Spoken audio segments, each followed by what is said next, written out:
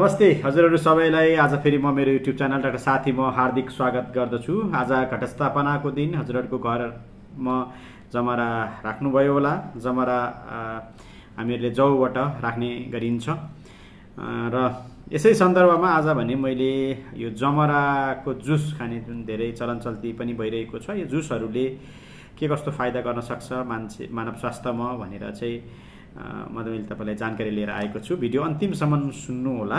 Video तपाईको लागि लाभदायक हुन्छ भन्ने मैले आशा गरेको छु है त। पहिलो कुरा चाहिँ हजुरले के बुझ्दिनु पर्यो भने जमराको जुस खाने तर अरू जस्तै कतिपय बिरामीहरूले चाहिँ दबाईहरू नै छोडिदिने पनि गर्नुहुन्छ। त्यो गर्नु चाहिँ राम्रो होइन है। त्यसलाई बढी एउटा कस्तो अरू दबाईहरूको साथै जमराको जुस लिँदा हुन्छ। कोही सुगरको, प्रेसरको, मुटुको बिमारी छ भने दबाई चाहिँ डाक्टरको परामर्श बिना चाहिँ नछोड्नु है। अब जमराको जुसतर्फ छ। जमराको जुसमा प्रचुर मात्रामा एन्टिअक्सिडेन्टहरू हुने, भिटामिन्सहरू हुने, मिनरल्सहरू हुने देखिएको छ र जमराको जुसले चाहिँ विशेष गरी पेटमा पनि ग्यास्ट्रिक र अल्सरले फाइदा पुर्याउँछ भनेर केही अध्ययनहरूले देखाइरहेको छ। त्यसमा कसैलाई ग्यास्ट्रिकहरू बारम्बार भइरहेको छ, अल्सर भइरहेको छ भने जमराको जुस खाएर कोसिस भने चाहिँ पक्कै पनि गर्न सक्नुहुनेछ। लामो समयसम्म कब्जियत भएको बिमारीहरूमा पनि तपाईको कब्जियत ठिकै भइरहेको छैन भने जमराको जुस एउटा अल्टरनेटिभको रूपमा चाहिँ हुन सक्दछ। किनभने कतिपय कब्जियतका रोगीहरूले जसले जमराको जुस खानु भएको छ उहाँहरूलाई केही फाइदा भएको देखिएको छ, अध्ययन र अनुसन्धानहरूले देखाएको छ। यसबाहेक जमराको जुसले कोलेस्ट्रोल व्यवस्थापनमा पनि सहयोग गरेको छ।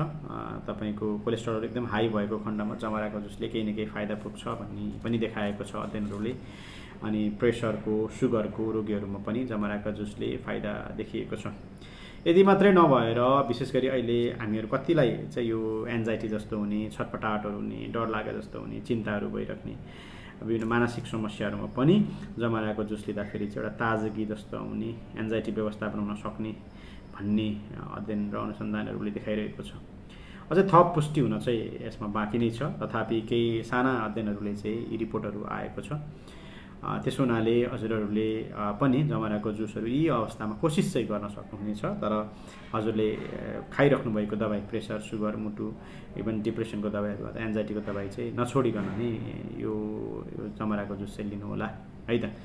जमराको जुसको फाइदाहरू मैले गरेको अध्ययन र अनुसन्धानमा यी नै पाएको छु। तपाईहरूले पनि कोसिस गर्नु भएको होला। तपाईको कुन कुन समस्यामा यसले तपाईलाई फाइदा गरेको छ हामीसँग सेयर गर्दै गर्नुहोला है त।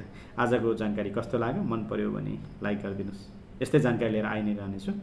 अर्को भिडियोसम्मको लागि बिदा दिनुस्।